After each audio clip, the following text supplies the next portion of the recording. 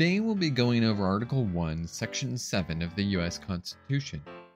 This gets into more details on how a bill becomes law. Exciting! Let's begin. Complete text. All bills for raising revenue shall originate in the House of Representatives, but the Senate may propose or concur with amendments as on other bills. Every bill which shall have passed the House of Representatives and the Senate shall, before it become a law, be presented to the President of the United States. If he approve, he shall sign it, but if not, he shall return it, with his objections to that House in which it shall have originated, who shall enter the objections at large on their journal and proceed to reconsider it. If after such reconsideration 2/3 of that House shall agree to pass the bill, it shall be sent together with the objections to the other House, by which it shall likewise be reconsidered.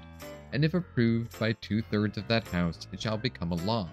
But in all such cases, the votes of both Houses shall be determined by yeas and nays, and the names of the persons voting for and against the bill shall be entered on the journal of each House respectively. If any bill shall not be returned by the President within 10 days, Sundays excepted, after it shall have been presented to him, the same shall be a law, in like manner as if he had signed it, unless the Congress by their adjournment prevent its return, in which case it shall not be a law.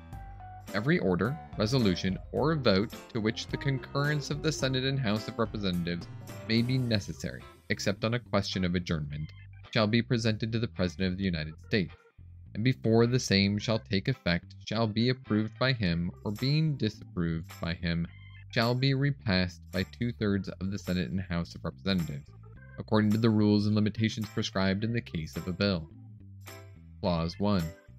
The first clause is trying to establish a separation of roles between the House and Senate, but it's also establishing a difference in intent. If you think about when it was written, the House was the only part of the Congress that would be voted by the people, because if we remember from earlier videos, the Senate didn't get their seats by people voting for them. In this way, the framers were saying, the way our government taxes its people comes from the people. Where this clause, also known as the origination clause, gets sticky are bills that definitely establish where revenue goes or where it might come from, but isn't a quote-unquote new source or isn't specifically raising revenue, in ways not directly associated with taxes. There's been a lot of debate, and the consensus today seems to be that only bills which create new statutes for specifically raising or creating taxes falls under the origination clause. But say a new program gets established, in order to pay for it, certain taxes need to be changed or otherwise shifted in where they pay. Those don't fall under the origination clause because it's to pay for a particular program, not to specifically levy taxes, and thus can be proposed and originated by the Senate. There's a lot more complication to that, so it's definitely nuanced. Clause 2. If you are old enough, you've seen the How a Bill Becomes a Law cartoon, and so you already know this part, but this clause, which is known as the presentment clause, is where the president gets their veto power. It talks about the path a bill goes to be created and passed in both the House and the Senate, and then gets presented to the president. This clause is where the president gets the power to veto the bill and send it back to either the House or the Senate, whoever originally created it, and then it has to go through another voting cycle where 2/3 of the chambers need to vote it in. If it does, then it doesn't matter what the president says and it becomes law. There's been some arguments and some desire by presidents, as well as certain Congresses, to allow the president to do what's called a line item veto, which would be canceling or removing just specific items in a bill and signing the other portions into law. But this has been deemed by the Supreme Court to be essentially unconstitutional. The Congress argued that, hey, this was part of their ability for the Congress to confer their powers on another entity, as we learned early on. But since it went against the precedent and the fact that the Constitution had clearly indicated what aspects of law making the president would be involved with, it was deemed outside of the scope of the Constitution or Congress to confer that power.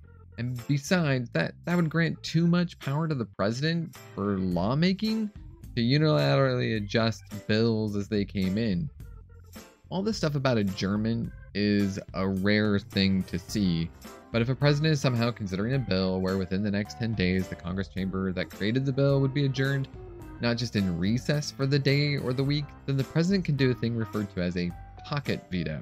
They just don't sign the bill and it goes back to an adjourned group, and that means it doesn't become law.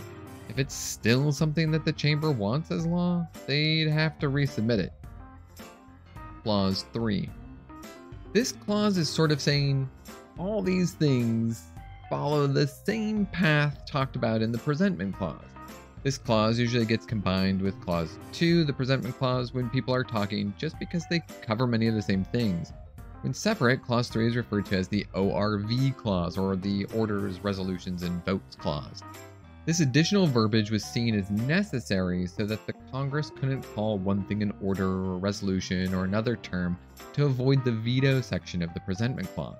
And to further avoid that, there's been an agreement in Congress that this clause is basically saying, hey, if it's about lawmaking, it falls under these rules.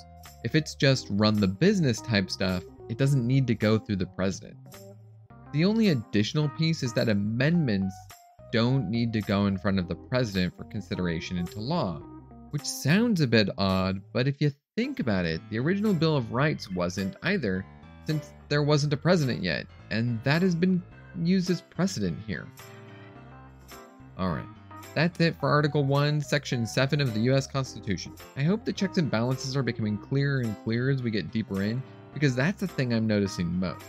This section clearly continues that trend, and I'll be interested to see where else it pops in. Till next time.